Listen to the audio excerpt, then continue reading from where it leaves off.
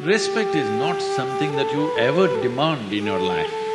You can only earn it. It doesn't matter whether it's parents or teachers or spiritual teachers, political leaders, or God himself came down and he said something stupid. You must be able to question him. When you have such a responsibility, you have to ensure that truth is the only authority. Authority is not the truth.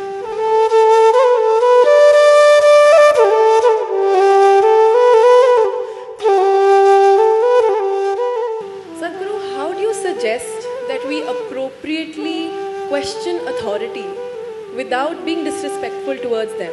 Because from our very childhood, we've been taught to obey our elders because they know better and they are right. But they're only humans and it's possible that they are wrong or they make an error in judgment. So, do you think… So, I'm not talking just in context of parents. It could be political leaders, scientists, experts. May also. Spiritual leaders as well. How do we question them to look beyond their traditional paradigm? Just the way you're doing it right now. Without being disrespectful. I understand. But it is possible that they take it as challenging their authority. Respect is not something that you ever demand in your life. Please don't ever do such a vulgarity that you demand respect.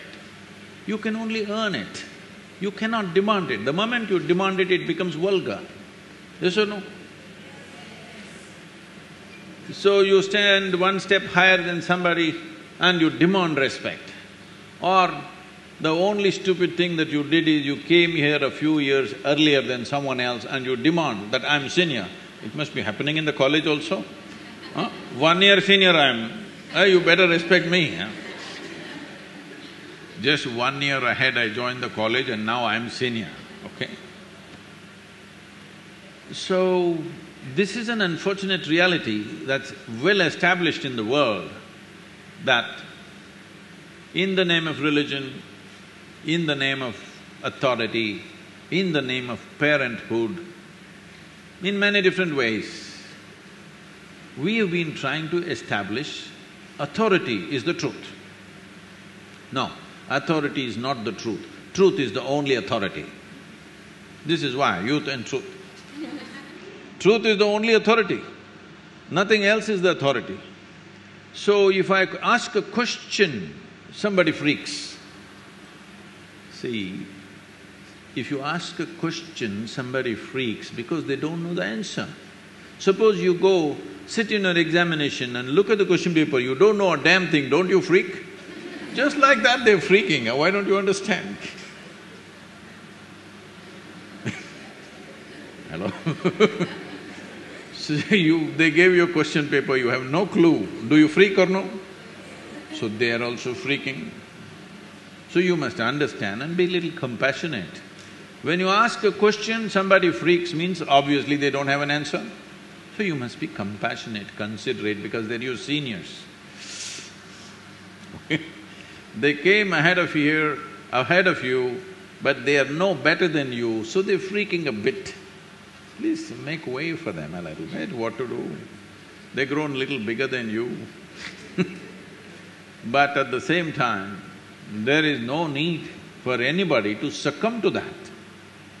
It's all right, there is no need to confront people. A question, first of all. See, a question is a tool. A question is a tool to dig little deeper, isn't it? Hello? But somebody is asking a question to prove a point, that's not good. So don't ask a question to your parents or to somebody else just to prove your point.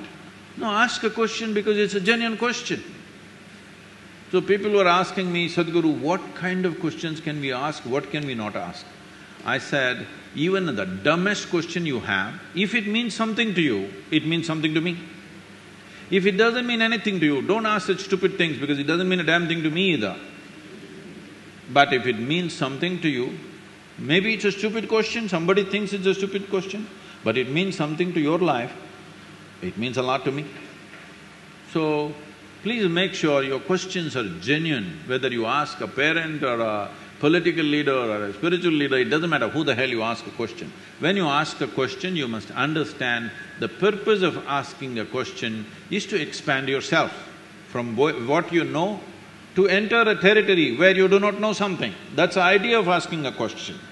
But you ask a question to prove them stupid, then maybe they're getting mad. You are entering their territory now. But you have to make sure in your life, because your life is not just about your life. How you conduct your life will determine the nature of this world, isn't it so? When you have such a responsibility, you have to ensure that truth is the only authority. Authority is not the truth. It doesn't matter whether it's parents or teachers or spiritual teachers, political leaders, or God himself came down and he said something stupid. You must be able to question him. That is the nature of this culture. See, even when those entities which we considered divine came, in India all we did is ask questions, endless questions. When Shiva came, his wife Parvati freaks him with 1,000,000 questions. When Krishna came, Arjuna asked 1,000 questions, questions and questions and questions. I must tell you this. We were trekking in Tibet, a group of people, almost from 42 different countries. So an Indian man who settled in United States